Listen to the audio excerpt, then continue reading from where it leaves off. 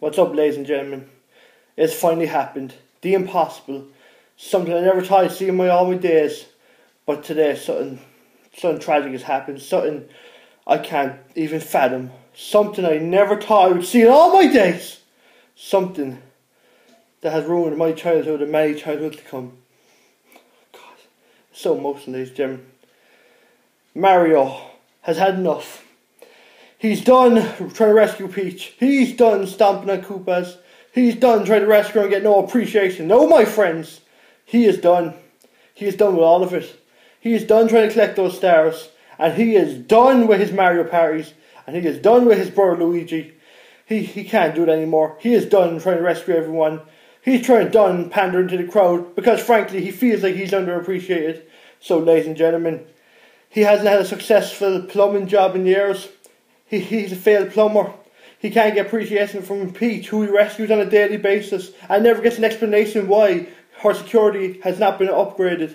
But ladies and gentlemen, besides all that, Mario has done something so disturbing, so terrible, I still can't believe it has happened. Ladies and gentlemen, Mario has sold out. Yes, you heard me, ladies and gentlemen. Mario has become a sellout. He has sold out his pride. He has sold out his integrity. He is no longer the shining example of video games. No, no, no, no.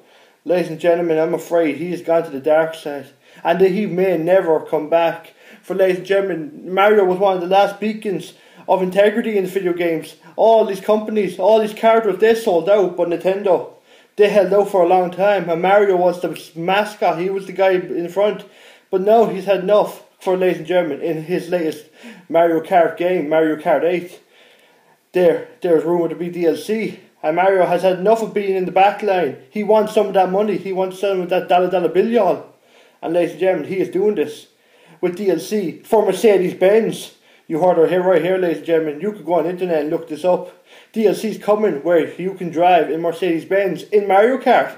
No good are the normal carts anymore for the Mario and his friends. No, no, no, no. They want the best. They want the highest quality cars imaginable. So they're getting their Mercedes-Benz, and Mario's proud to drive around on the track, showing off these Mercedes-Benz so he can get some of that money, some of that revenue for his advertising. It's quite a sad sight to see, ladies and gentlemen. I thought Mario was a stand-up guy, but according to this, he's like the rest of them now. He's a sellout. I don't know if I can take him serious anymore. He's no longer that lovable plumber who just can't catch a break. He has now become something I hate the most. He has forgot the crowd. He has forgot his fans. He remains no loyalty anymore. He is simply a sellout. Ladies and gentlemen, I find it hard to deal with. But we must survive, for we will move on from this. And hopefully one day Mario will see the light. But until then, ladies and gentlemen, try to have a good life. Enjoy your days, and fear not for Mario, for one day he will find his way back to the light. Until then, ladies and gentlemen, if you enjoyed this video, like, subscribe and comment, and remember to always keep your integrity and never sell out. Godspeed, Mario. Godspeed.